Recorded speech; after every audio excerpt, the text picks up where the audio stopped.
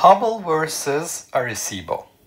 The Hubble Space Telescope has an aperture of 2.4 meters and focuses visible light 380 to 750 nanometers.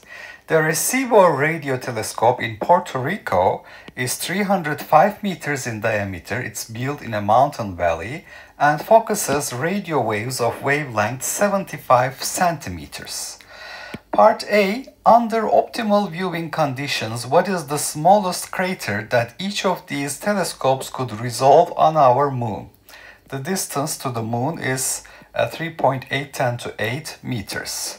Part B. If the Hubble Space Telescope were to be converted to surveillance use, what is the highest orbit above the surface of the Earth it could have and still be able to resolve the license plate, not the letters, just the plate of a car on the ground? Assume optimal viewing conditions so that the resolution is diffraction limited and the size of the license plate is approximately 0.3 meters. Now, this problem is about Rayleigh's resolution criterion, and we have two different aperture sizes. D is equal to 2.4 meters for a wavelength range 380 to 750 nanometers. We have the Hubble telescope, and the aperture size D is 305 meters. The wavelength is 75 centimeters for the Arecibo telescope. In part A, we're talking about viewing a crater on our Moon with both of these telescopes. So if we are looking at a source of light, so two different sources of light basically hitting our aperture with an angular separation theta, you can see that we have x, the distance, the radius of the crater that we will observe will be related to this triangle here, right triangle here, with the apex angle being theta over 2. Now, what is the minimum angular resolution? Theta is the minimum angle that we can resolve. That is equal to 1.22 the wavelength divided by the diameter of the aperture for circular apertures. This result is known as Rayleigh's resolution criterion.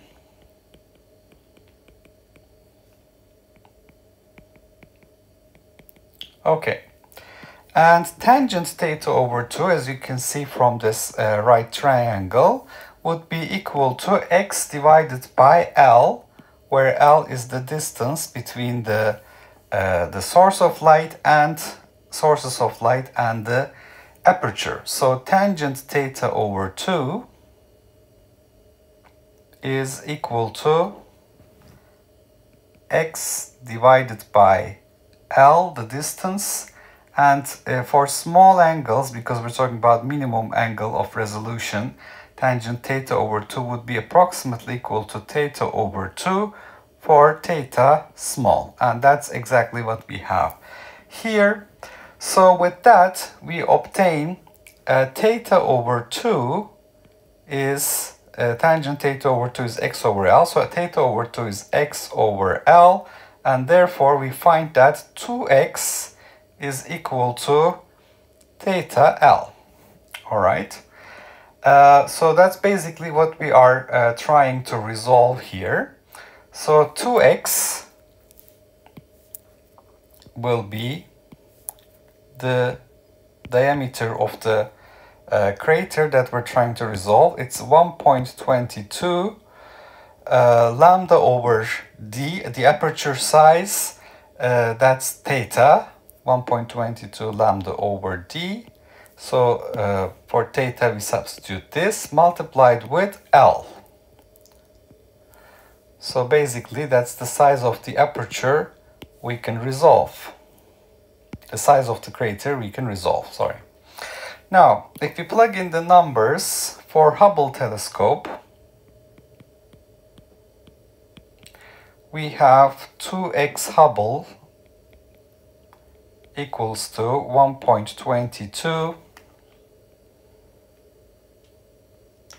The wavelength is, because we're looking for the minimum angle here, we can take the minimum wavelength, 380 times 10 to minus 9, that's minimum wavelength.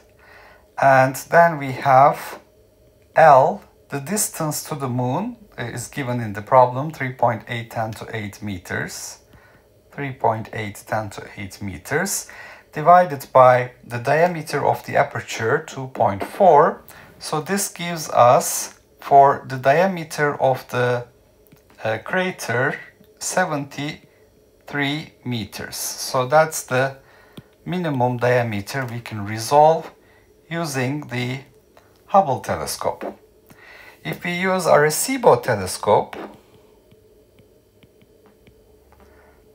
we have 2xa is equal to 1.22. Now the wavelength has changed, 75 10 to minus 2 times L, 3.8 10 to 8, divided by the diameter, 305, which gives us 2xa, the size of the crater measured by the Arecibo, the minimum size is 1.1 10 to 6 meters.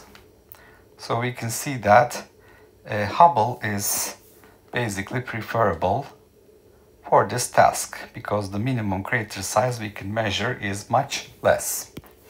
Now in part B, we're trying to look at a plate and we want to know the highest orbit above the surface of the Earth that we can have the Hubble telescope. So that means we're looking for the distance L between the telescope and the plate.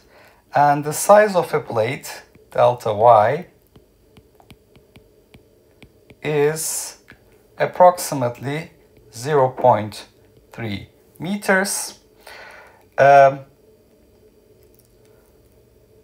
So the maximum L we're looking for will correspond to the minimum wavelength. So delta y, as we have shown here, is basically 1.22 lambda L over D. So delta y that we will measure is 1.22 lambda L over D. So L is equal to delta y times D divided by 1.22 lambda. So remember, this 1.22 is our geometrical correction factor for circular apertures. Now you can see, in order to have the maximum distance, I need to have the minimum wavelength here because it's in the denominator. Okay, so if I substitute the numbers, L is equal to 0.3 meters is the size of the plate. The diameter, aperture diameter, is 2.4 meters divided by 1.22.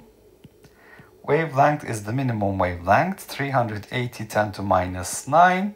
So this gives me the distance from the Earth to the telescope, 1.6 times 10 to 6 meters. So that's the highest orbit I can have the Hubble telescope to be able to fully resolve or just resolve an object with the size of a license plate.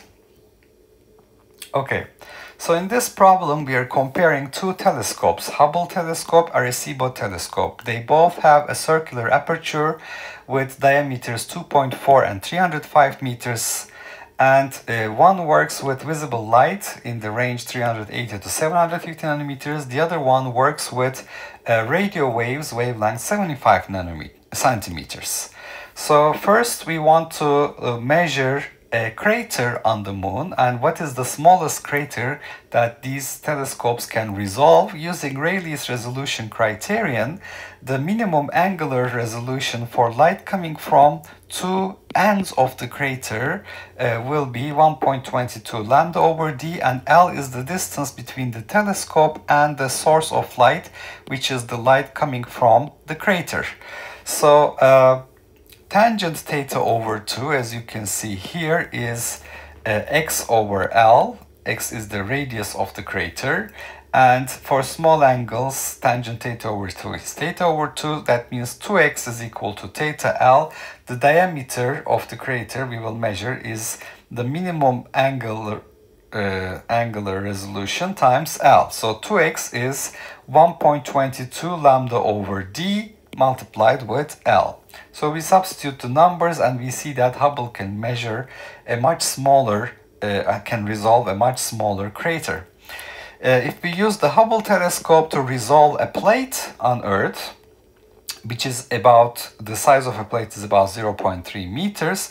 Now we're looking at light coming from two ends of a plate on the telescope. What is the maximum distance between the Hubble telescope and the plate so that we can just resolve it? The same argument applies here. 1.22 lambda L over d is the size, so L is delta y d over 1.22 lambda. In order to have the maximum distance, we need to have the minimum wavelength. Delta y is 0.3, diameter is 2.4, and the minimum wavelength we can work with is 380 nanometers. That gives us a maximum distance 1.6 times 10 to 6 meters.